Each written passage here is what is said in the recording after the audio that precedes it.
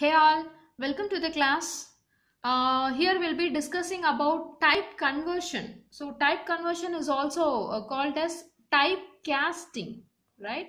So why we are going for this type conversion? What is the purpose to do this type conversion?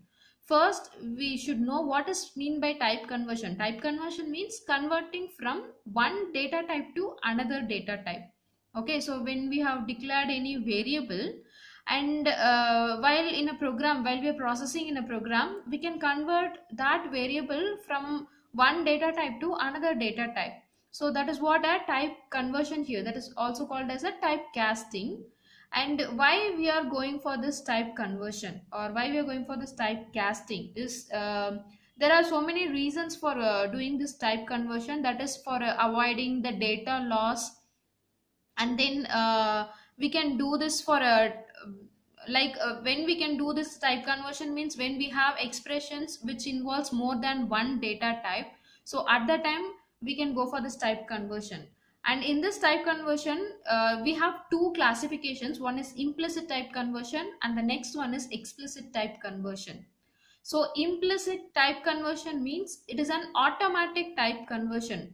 That is, here this conversion can be done by the compiler itself on its own. Means there is no involvement of user here. Okay, so user won't involve in any of these conversions, but the conversion can happen by the compiler on its own. Okay, so by the compiler itself, the data type, the variable from one data type can be converted to another data type. And as mentioned here, when we are going for this type conversion means when we have expressions that involves more than one data type, and that kind of expressions may have this implicit type conversion. And this implicit type conversion is also called as type promotion. So promotion means upgrading to some higher level. That is what a promotion generally. And here type promotion means it is upgrading to the largest data type.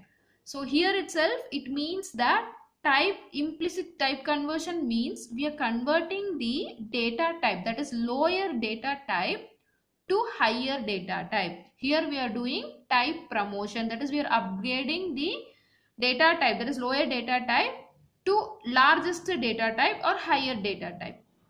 And why we are going for this type conversion? In order to avoid the data loss, we are going for this type conversion. As mentioned, the implicit type conversion is an automatic type conversion. That is, the compiler by its own, it will do this type of conversion. And when it will do this type of conversion means when there is a necessity to convert lower data type to higher data type.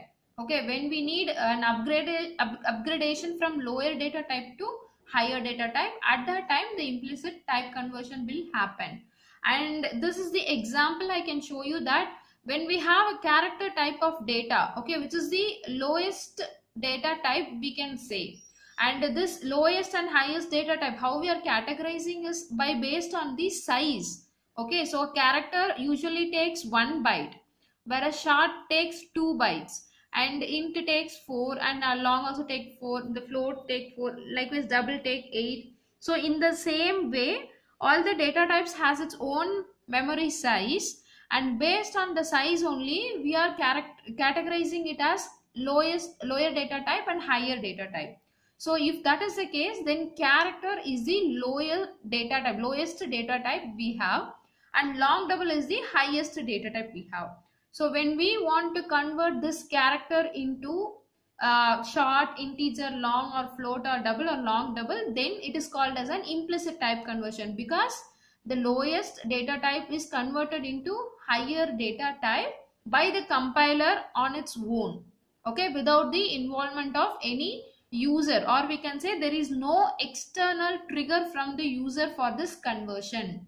Okay, this will happen automatically by the compiler when it is necessary, right? It won't always happen in the it won't always happen. So it happens only when it is necessary. This is about the implicit type conversion. So now we will see an example for implicit type conversion. And this is the implicit type conversion. In this program we have a main function, And inside this main function, we have declaration statements, two declaration statements with two different types. So in the first declaration statement, we have integer type of data. In the second declaration statement, we have character type of data. And if you see the third statement, so in this third statement, we have an expression, and that expression is actually performing addition operation. And that addition is happening for the operands x and y. Here x is an integer type of data, but when you look at y, here y is actually a character type of data, right? So when we have character type of data and we are going to perform some operation on the data with integer type of data, and at this place, okay, so an implicit type conversion will happen, because x is an integer type of variable which is of higher type, and y is a character type of variable which is of lower type, and the result we are going to store is in x which is of integer type, again it is a higher type. So if this is the case and this expression involves two different data types, then here we are going for implicit data conversion. That is, we are not doing any implicit conversion. The compiler by itself, what it will do is it will do implicit type conversion. That is, it will convert this character type into integer type. Okay, so how this value can be converted into integer, how a character can be converted into integer, means by taking the ASCII value of this variable, I mean this alphabet A. Okay, so here we have ASCII values. That is for this A, okay, that is this capital letter A to small letter Z, and capital letter, small letter A to small letter Z, and capital letter A to capital letter Z. So for this we have some ASCII values, and for this small letter A, the ASCII value is 97. Okay, so that value will be taken here, and this is an integer value, right? So this value will be taken here, and then it will compute the result. And coming to the next statement, here again one more declaration statement where we are declaring float type of variable, and in this float type of variable again we are performing addition, but the addition is for integer data and floating data. X is an integer data which has value 10, but 1.0 is a floating value, right? And the result will also be stored in Z, that is float type of value. So when this is happening, okay, when you are performing an operation here and you are going to store the result in float type, but this integer value is involved here. So at that time the integer will be converted into a floating point, and that will be treated as a floating value. Okay, so here the implicit conversion is happening when you are changing from lower data type to higher data type. So there an implicit conversion is happening. And now this will be 10.0 and here this will be 1.0. The final result we will obtain here is, okay, 11.0. But one more thing we have to note here, because here the x value is not taken from here.